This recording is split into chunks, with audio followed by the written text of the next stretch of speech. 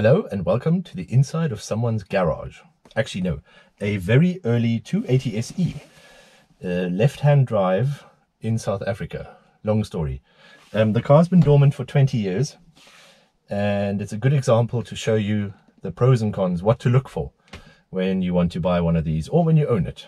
So yeah, here we go. Enjoy.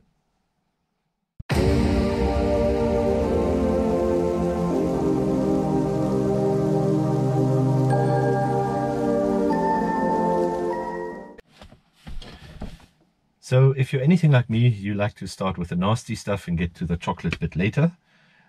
Without further ado, let's get into the cons, the negative things that you should look for when you're buying or when you own a W116. Here we go. The first negative of the W116 is probably its age. At the time of making this video, the glorious year of 2020, they're all between 40 and 48 years old. That means they have a lack of modern luxury, safety and convenience features, which obviously influences their daily drivability.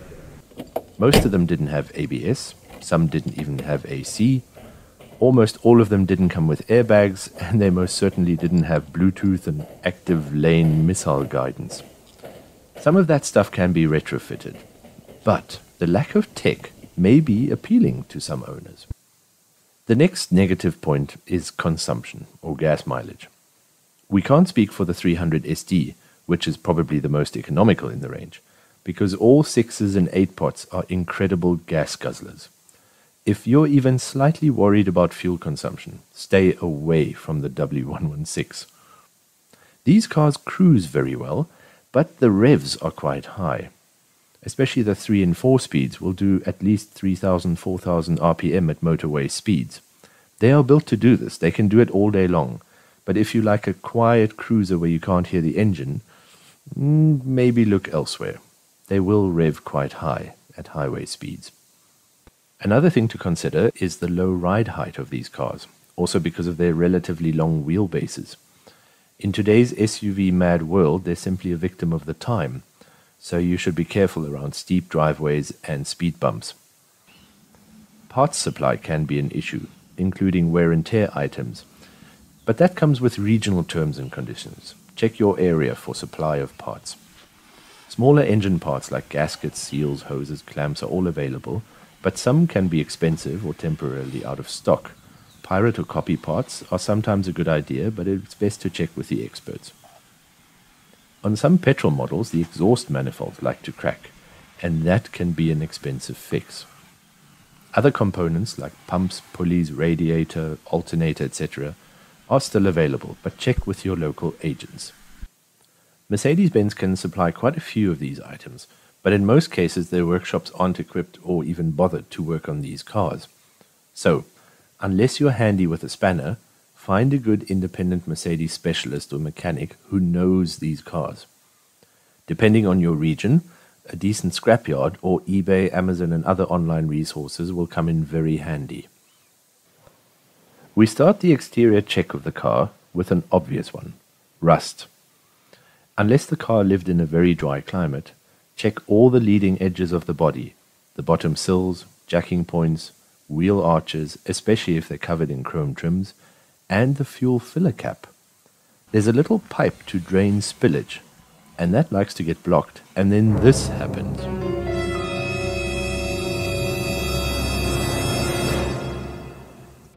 Another consideration is paint. These cars have huge bodies with lots of aging, brittle trim.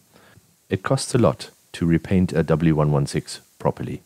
If you can, get underneath the car to check the floor, exhaust and suspension for rust or nasty impact damage. Remember, these cars can quickly bottom out. While you're down there, give the brakes a once-over and check for any leaks. Back on the top, the windshield, trunk and door rubbers can perish. In hot and dry climates, they go hard and crack eventually. Most of them are still available, but quite expensive. Same for the bumper rubbers.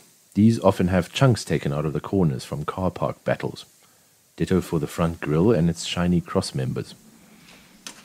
Next to check are the tires. These older sizes can be difficult and expensive to find. And remember, after about 10 years, you should replace them, even if they still have a decent amount of tread on them. Or, as people in South Africa like to call it, thread. These are relatively heavy beasts. They can carry loads and do high speeds, so get them proper rubber. As for the interior, check on the overall condition and originality of the various items. Heat or sun damage will crack the dash, usually exactly down the middle, and warp seats or rear headrests if they're fitted. Original leather or MB-Tech seats should have perforations in their central or middle panels. Carpets, dash, door pockets and other trim should vaguely match the seat color. If they don't, they've been messed with. As for audio systems, W116s did not come with Sony Triple D Bass Hello Happy Rainbow LCD head units. What you want is an old Becker or Blaupunkt unit. Unless, of course, the owner wants modern convenience. Then anything goes. Check for the proper function of the very few switches and levers in these cars, including a usually tired and worn-out multifunction indicator wiper stalk. Mechanical window winding mechanisms can go wrong, or the power window switches like to break or stick.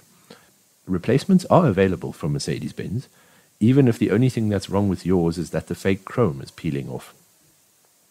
The climate control units, which applies to mostly US and Canadian models, is often faulty and can be quite a mare to fix.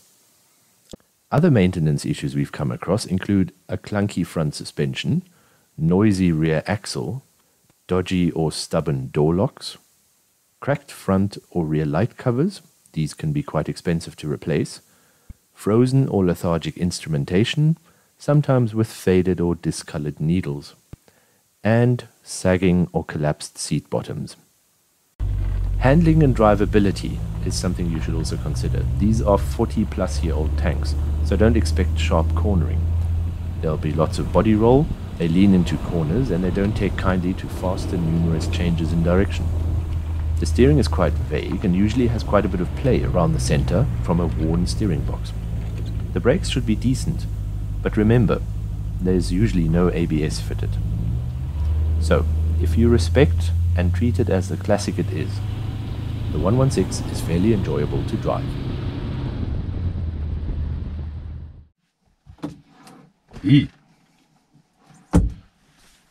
Oh good, you're still with us. Now for the chocolate bit, the pros or the reasons you'd want to buy a W116, or stuff you can look forward to if you do own one. Enjoy. The first positive of the W116 is that it still is a very affordable classic Mercedes. Get one now before the prices go up. Most collectors will agree that the previous S-Class is more beautiful and hence collectible and expensive. The one after this, the W126, is often regarded as one of the best everyday classic Mercedes. Most of those had central locking, air conditioning, power windows, even ABS and airbags later on. But back to the W116 positives. One of them is that they have a sublime ride and seat comfort. Wow, these cars ride like a duvet on fluffy clouds suspended by marshmallows.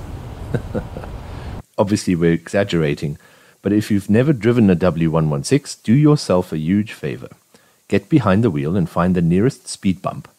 You will be amazed, no, shocked, how fast and disdainful a W116 can deal with those pesky humps. It is unbelievable. The next positive is that they are very well built. These things are tanks. Sure, the dashboard panels don't all line up perfectly, but most of these vintage Mercs last forever if you look after them properly. That's the next point. They are very reliable with regular maintenance. Seriously, no jokes. Just spend a little bit of money every now and then, at least once a year would be good, to keep the fluids fresh, give it a little service, and fix anything that may be malfunctioning. The sooner you do it, the better.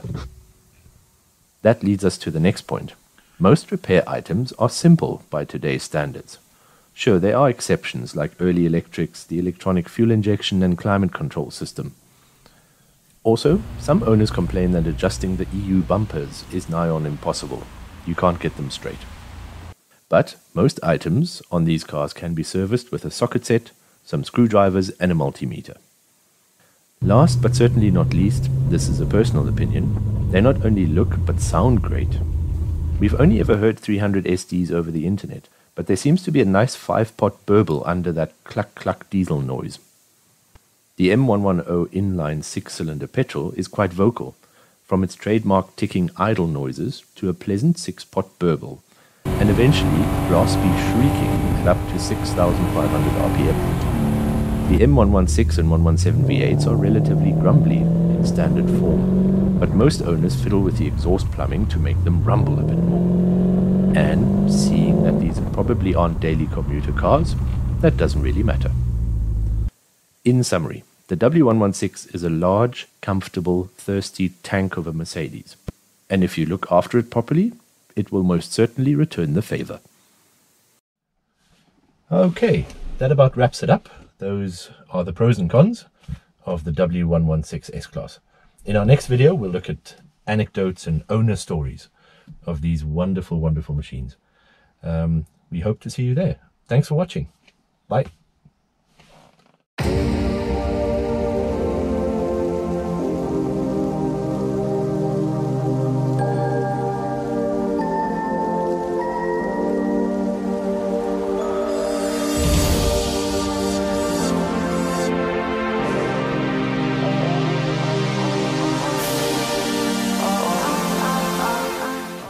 Hello and welcome. The dog is missing. He's run away. First he humped the other dog, and now he's missing. They're looking for... Have you seen the dog? Is it in here? No.